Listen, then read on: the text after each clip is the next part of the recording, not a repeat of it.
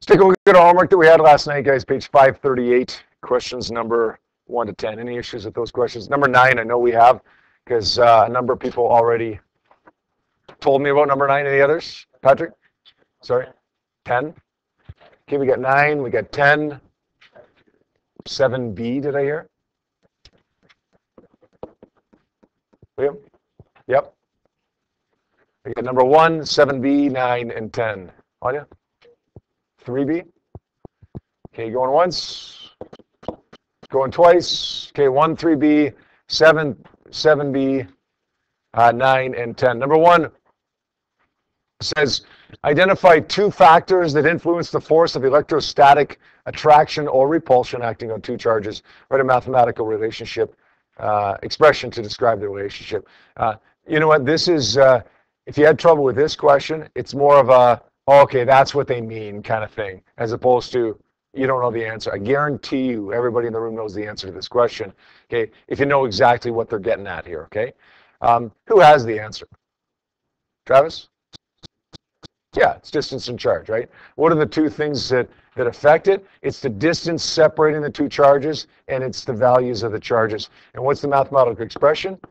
Well, it's Coulomb's law. F is equal to K Q1 Q2 over R squared. Now, Travis, the easy way to determine what 2 factors it is that affect that relationship is to look at the equation, right? Do the second part of the question first. Write down the equation, and then look at that equation and say, oh, it's got to be charge, and it's got to be distance that separates the charge that affect that relationship. You don't have to come up with that in your head. Look at the equation and determine from the equation what it is that affects it.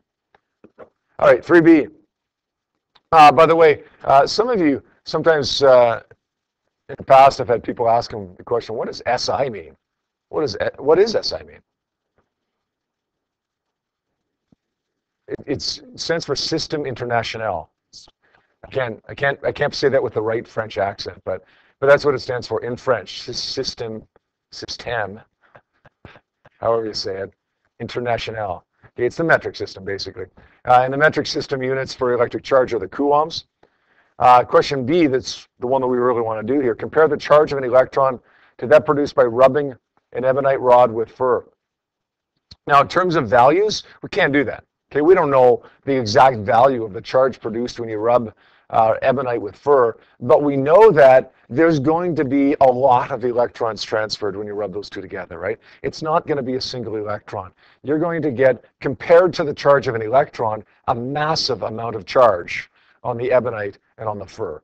Basically, okay, if you take fur and it charges it, and you can feel that charge, or you can hear that discharge, or you take that ebonite and it will attract. You guys have probably did this demonstration in Science 10 where when you take a comb and rub it against something and then bring it close to the water, right? and it bends the water. Have you ever seen that? Try it at home. Okay, try it. Run a thin stream of water, okay, not dripping, but just barely not dripping. Okay, comb your hair and then put the comb near the water and watch the water bend towards the comb, dramatically bend towards the comb. Okay, if you can see that much force of attraction, then there must be a lot of charge on it, compared, that is, to the charge of an electron. So all they're looking for here in question number 3B that is, compare the charge of an electron to that caused when you rub these 2 things together. The charge here is much, much bigger. How much bigger? I don't know exactly, but much bigger. 7B, 2 identical conducting spheres of this charge and this charge are in fixed positions 2 meters apart. Doesn't say whether they're positive or negative, but it does say that they're identical, okay, which means that, well, actually it does say, by default, because it doesn't say negative 5.0, then they've got to be positive. They're identical, so they're both positive. We touch them together, and then we want to find the electrostatic force. So we touch them together, 5 plus 6 divided by 2 becomes 5.5. So both of the charges, Q1 and Q2, are 5.5 times 10 to the minus 5 coulombs. We want to find the force. It's going to be K times 5.5 times 10 to the minus 5 times 5.5 times 10 to the minus 5, divided by the distance, 2.0, and then you got to square that. Okay. Who had issues with question number 7B? Who asked about that? Is it okay? Yeah, I get it right. Okay. I'm not sure. What was the answer? 6.8? Anybody else get that? The answers, by the way, for all these check and reflect questions are in the back of the book. It's in an appendix. So if you ever want to check your own answers when you're doing your homework, just download that appendix. We have question number 9. That was the big one, it seemed. A helium nucleus has a positive charge with a magnitude twice that of a negative charge on the electron. Is the electrostatic force of attraction on the electron equal to the force acting on the nucleus? Yes or no? Forget about the justify your answer right now. Who says yes? Okay, the electron is orbiting around the nucleus. Who says the force on the electron is the same as the force on the nucleus? Okay, who says it's not? Okay, go ahead. No. It's talking about the force of the electron on the nucleus and the force of the nucleus on the electron. Okay, do you want to change your answer?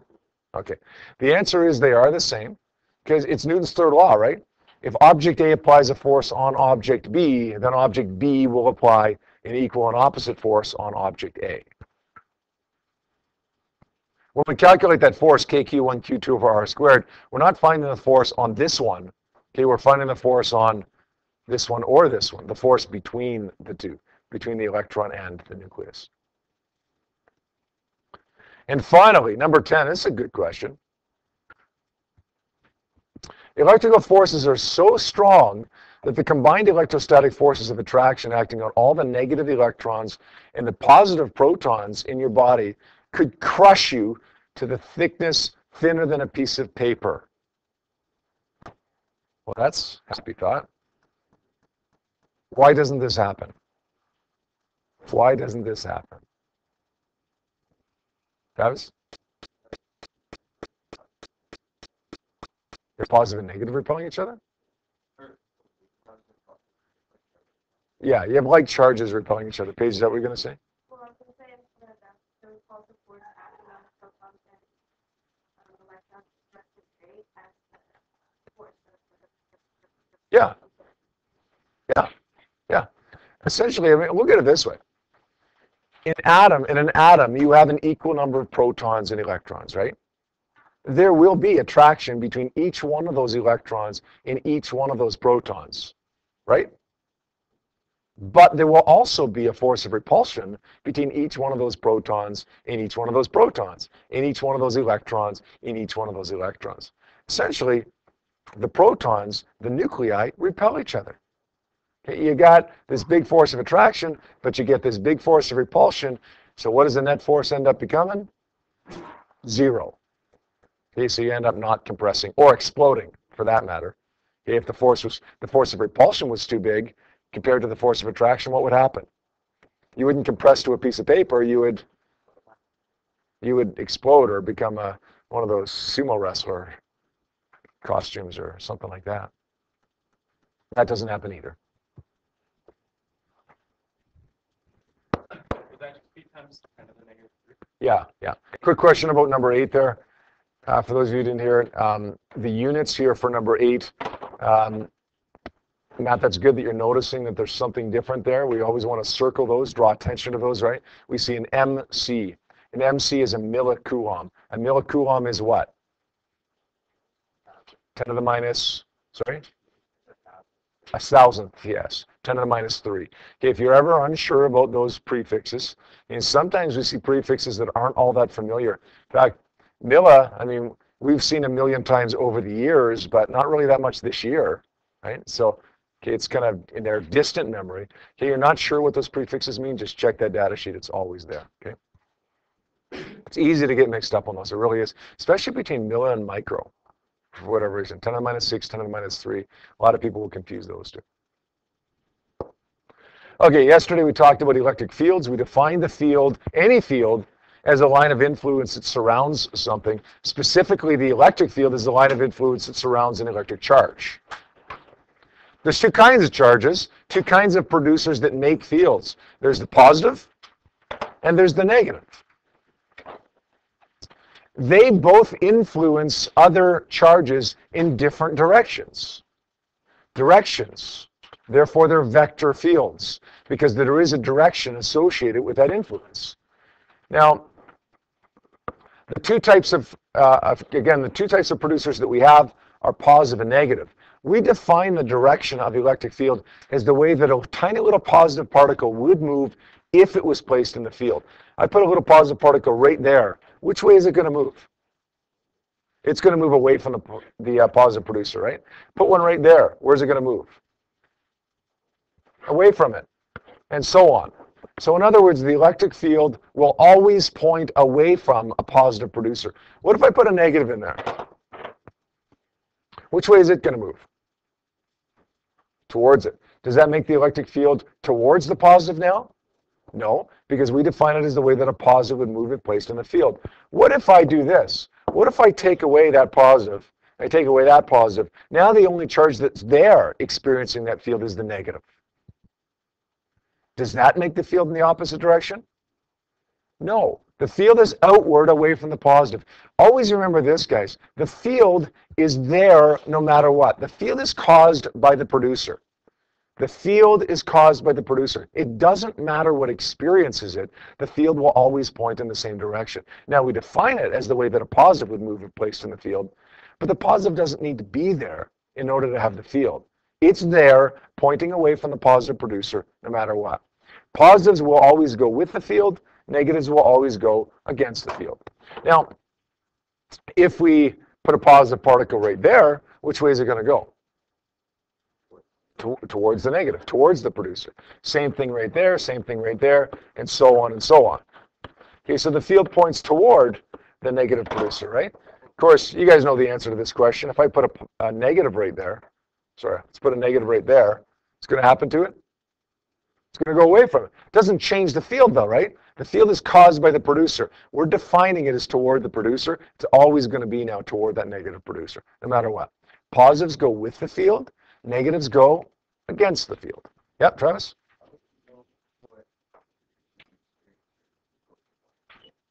I'm sorry? Well, that's a good question, Travis. That's a good question. How do you know which one's the producer? Let's put a little positive right there. How do you know which one's the producer? It's a good question. Okay, in the end, think about gravity for a second. That's a really good question, actually. Okay, let's think about gravity for a second. Okay, you've got the Earth and you've got you. Which one's the producer? Which one's the experiencer? All depends on context. All depends on context. Okay, the Earth, we would normally assume to be the producer there, right? Because, you're a lot smaller and you're clearly experiencing the Earth's gravitational field. But in the end, the Earth is also experiencing your gravitational field. Okay? And in the end, the person next to you is also experiencing your gravitational field. Okay? So it all depends upon the context of the question, which one's the producer, which one's the experiencer. Okay? In the end, there is a field that surrounds this one. It's an experiencer that experiences that blue field there. Okay? But it also produces its own field. This charge right here, if we want to call it the experiencer, it would be pushed away from this one. Does that make sense? Just like the Earth is pulled towards you as you're pulled towards the Earth. Okay, so normally we say, look, the small one is the experiencer, but again, it all depends upon context. Every charge is a producer. Every charge is a producer. Now, if it's in somebody else's field, well, it's also an experiencer. And then it depends upon the context of the question, which one we call the producer and which one we call the experiencer. Okay. Let's draw a couple more pictures here. We drew the picture of the positive, the field surrounding the positive and the field surrounding the negative. Let's draw one here where we have a positive and a negative together. Well, the field surrounding the positive looks like this. Surrounding the negative looks like this.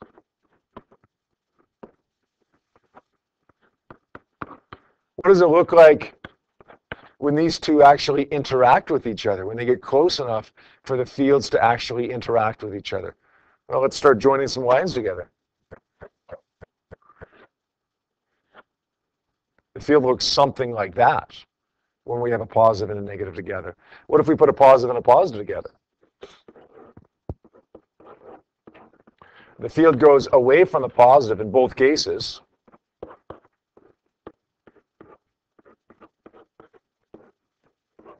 What happens here? Well, this time the field lines don't join up. The field lines push each other away. They can't join up because they're going in opposite directions. They push each other away. So what is the net electric field right smack in the middle here between the positive and the positive, assuming that these two are equal charges? 0. Yep.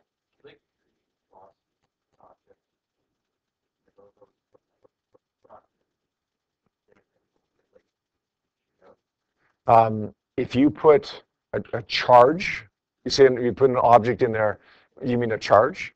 Okay, if you put a charge, let's say, right here, okay, would it shoot out? Is that what you're asking? Basically, yes. The answer is yes. Of course, all depends upon mass and such. The heavier it is, the less it's going to accelerate, right? But in the end, it will experience a force. There's a field. It's an experiencer in that field. It will experience a force in the direction of the field, so it will start accelerating. Here's a good question. Which way will it accelerate? Is it going to go straight out away from this positive producer like this?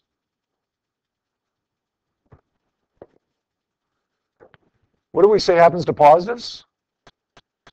They move with the field. So this positive, if I put it in there, Travis just asked another good question. Is it going to shoot out? Well, yeah, it's going to shoot kind of out. It's going to shoot like this. If I put one right here, what's going to happen to it? It's going to shoot like this. It follows the path of the field. Does that make sense? But it will accelerate. Yes, it will accelerate.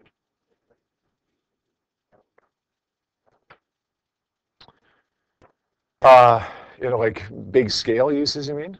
I'm sure there are. I'm trying to think of something right now off the top of my head, and I can't. But off the top of my head, but I'm sure there would be, Travis. I'm sure there would be.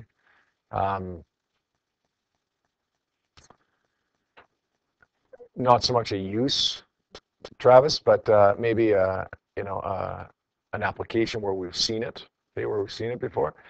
Old style TVs like this. You see up in the corner there.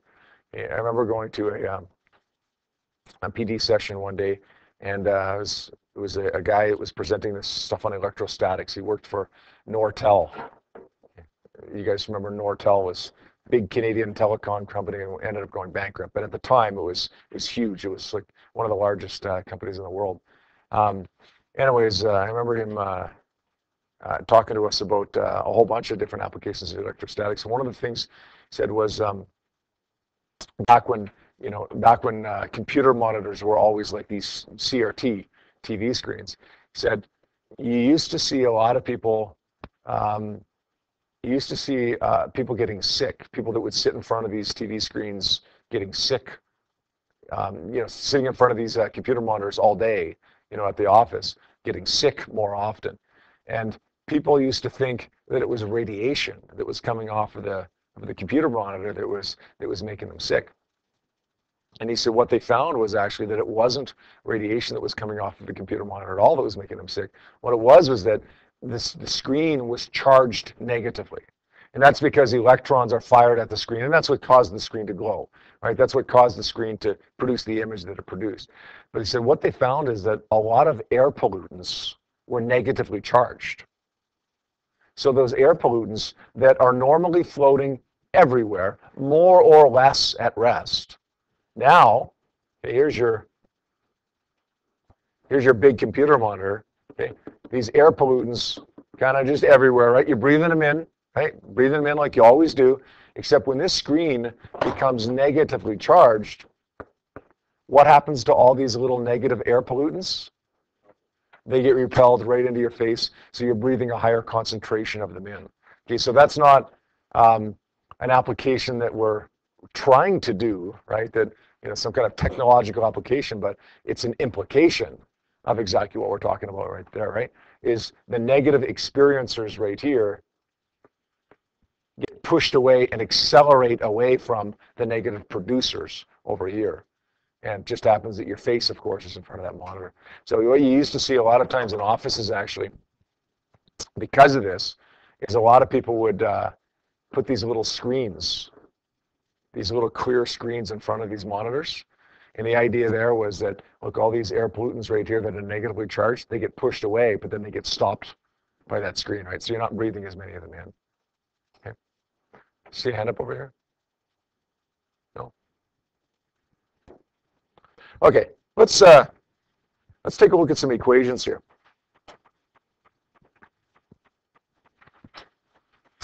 You see 3 equations up on the board right now. All of them relate to gravity, and these should look familiar to you. You may not remember exactly these equations, but they should at least look familiar to you. The first one, for gravitational force, right?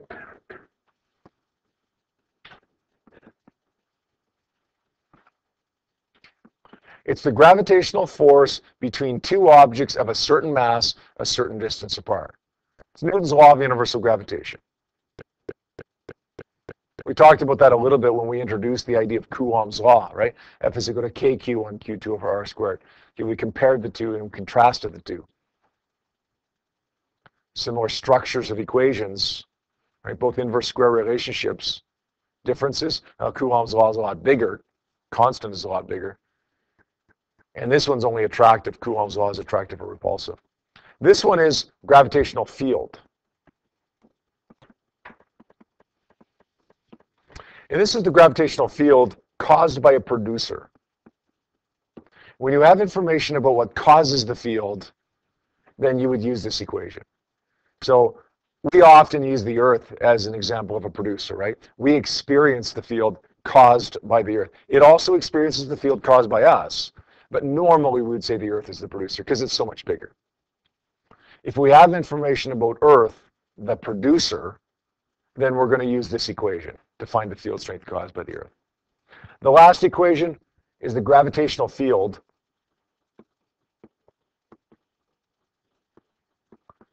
experienced.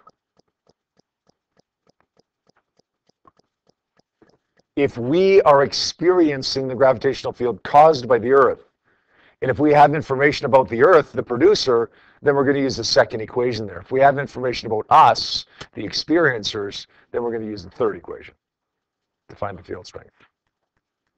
Okay, now the field strength experienced by us is the same as the field strength caused by the Earth.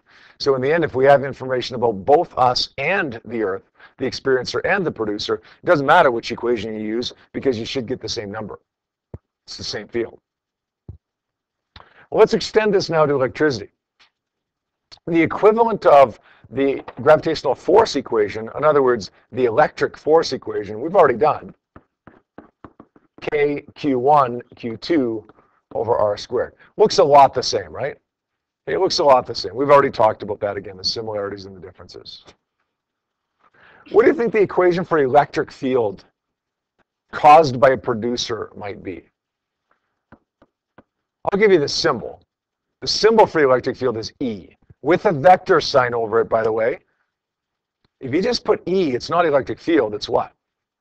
Energy. Okay, put the vector sign over it. I don't even care if you forget these absolute value signs. Okay, they should be there. But if you miss the absolute value signs, I'm okay with that. But don't miss the vector sign. I don't want you to miss the vector sign because I promise you this. If you consistently leave off the vector sign, you will mix up energy in the electric field at some point. It's not going to happen today, and it's not going to happen tomorrow. You won't get them mixed up today or tomorrow. Okay, but down the road, you will, I promise, mix up energy in the electric field if you don't consistently put the vector sign over top of it. So don't forget that. What do you think that equation would be? The electric field produced by something. Patrick? Good. It's going to be KQ over R squared. R being the distance that separates the producer from the point where you're trying to find the field strength. K being the constant, of course. Q being a charge. Charge of what? Charge of the producer. The charge of whatever it is that's causing the field.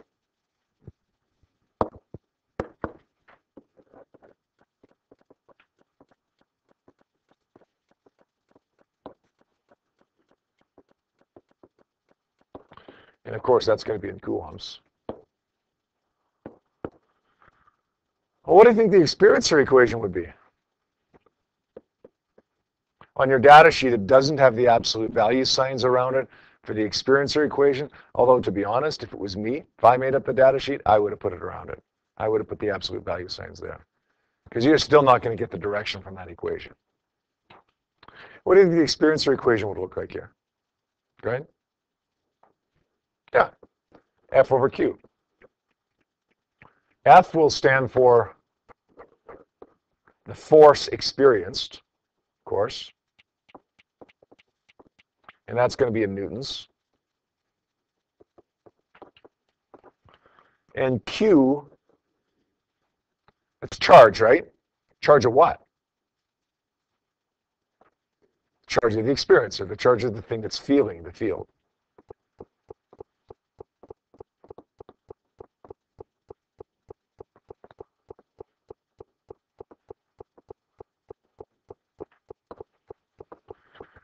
This goes back to Travis's question that he asked earlier on, the good question about which is the producer, which is the experiencer. How do you know? Again, context. Okay, when you read the question, it's context. Basically, boils down to this. If you're trying to find the field strength a certain distance away from a charge, then that charge isn't experiencing that field, is it? If you're trying to find, let's go back to the Earth for a second. If you're trying to find the field strength, you're given data about the Earth. The Earth can experience a field, it can produce a field. If you want to find the field strength 100 meters above the surface of the Earth, well, the Earth isn't experiencing the field 100 meters above its surface. The Earth is producing that field.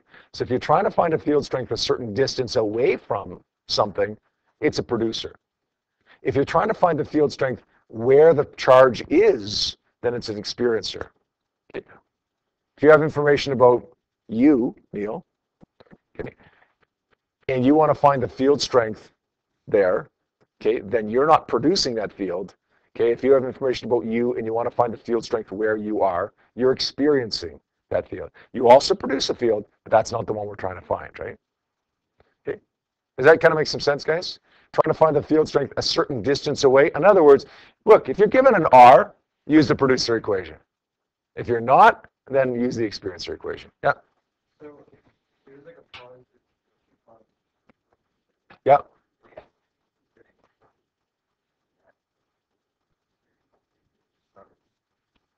That they would lose charge? No. The question was, if two positives were coming towards each other, is there any point where they'd become less positive, where they'd kind of lose charge? No. The reason is because it would violate the law of conservation of charge, right? The total charge has to remain the same. If you get +5 and +5, they come closer and closer together. You can't get discharging from one to the other because they're both positive there, right? So the total charge has to remain 10 between the two. Now, if one was +5 and one was +7, it's conceivable that charges could jump from one to the other and become +6 and +6, right? But they're not going to overall become less positive. Otherwise, unless there was something else involved that was draining charge from it. But just simply those two things, no, that would never happen.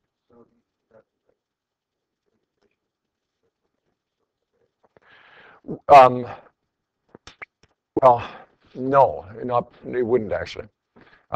It'd be efficient. The question was, it would be efficient if it was if used as an energy source, right?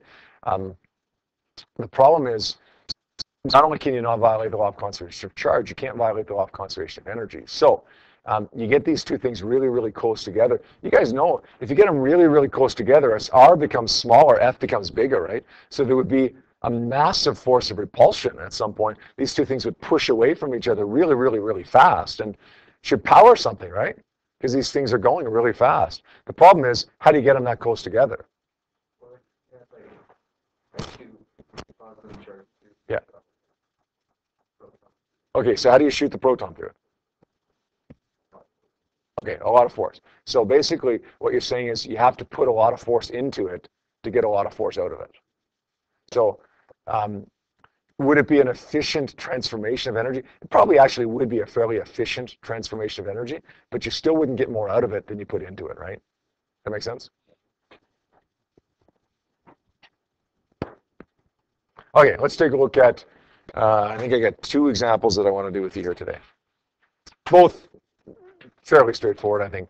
First one, 11.1 on 548. Notice we're in chapter 11 here now. If you don't have that one, download that one tonight. Sphere with a negative charge, as soon as I see that, I want to circle that in red, right? Of 2.1 times 10 to the minus 6 experiences a force of repulsion of this much when it's placed in an electric field produced by a source charge. Figure whatever, we don't care about the picture. Determine the magnitude of the field the source charge produces at this sphere. Okay.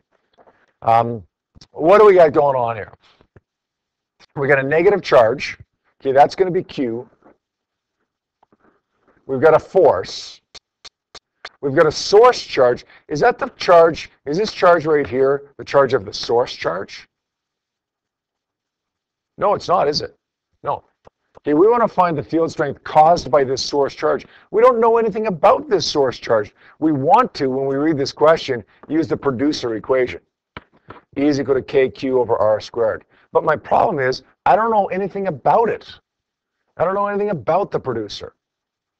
But I do know something about the experiencer. This negative charge, neg 2.1 times 10 to the negative 6, experiences that field. Let's find the field strength experienced by that charge. 5.60 times 10 to the minus 2 newtons divided by 2.10 times 10 to the minus 6 coulombs. Again, guys, I'm dropping the sign of a charge there. I always do when I plug it into an equation. What do I end up getting there? 26,666. Or we're going to say 2.67 times 10 to the 4. Hey, what would the units be for that, by the way? F over Q. What is it? Somebody said it? Newtons per coulomb. Well, that's the field strength that's experienced by this guy right here. That's not what I want, right? I want the field strength that's caused by this one at that sphere. Isn't it the same thing? Okay. What gravitational field do you experience right now? What's the value of the field that you experience right now? What is it, Mike? 9.81. What's the field strength caused by the Earth where you are? 9.81. The field strength that you experience, okay, is the same as the field strength that's caused by the Earth at the point where you are. Okay, that's the same question, right? Except it's electricity instead of gravitational fields. The field strength experienced at that point is the same as the field strength that's produced by source charge at that point. Is that okay? Again, Travis, goes back to your question again, context. Does this guy right here produce a field? Yes. But in the context of this question, it's experiencing the field caused by this one, right? All right, let's take a look at a couple practice questions on page 548. Yep. Give you a couple minutes to work on those. We'll do one more example, and then we'll wrap it up for the day here. All right, if we're not having any troubles with those questions, let's take a look at one more example, and then we'll wrap it up for the day. 11.2 on 549. Determine the electric field at position P that is 2.20 times 10 to the negative 2 meters from a center of a negative point charge 1.7 times 10 to the minus 6. Is this charge a producer or experiencer? Well, the reality is it's both, right? In this context, is it a producer or experiencer? We're trying to find the field strength a certain distance away from this charge. It's a producer. It can't be experiencing a field somewhere other than where it is. You don't experience something if you're not there to experience it. So it's a producer. We're going to use the producer equation. This is R. This is going to be Q. Okay, the producer equation, KQ over R squared.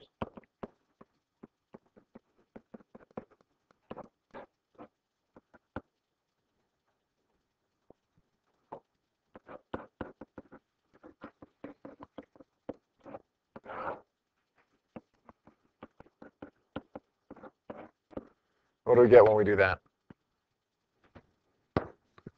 3.16 times 10 to the 7. Anybody else get that?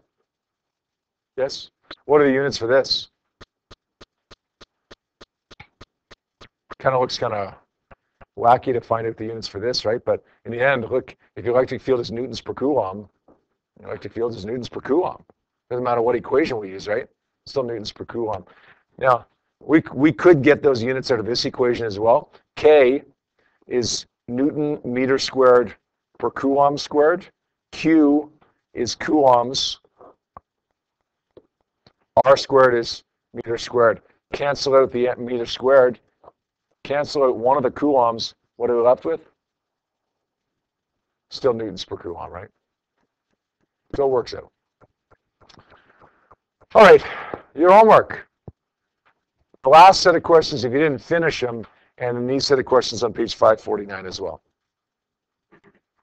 Finish them up in class, have no homework. If you don't finish them up in class, then let's make sure they're done for tomorrow, please.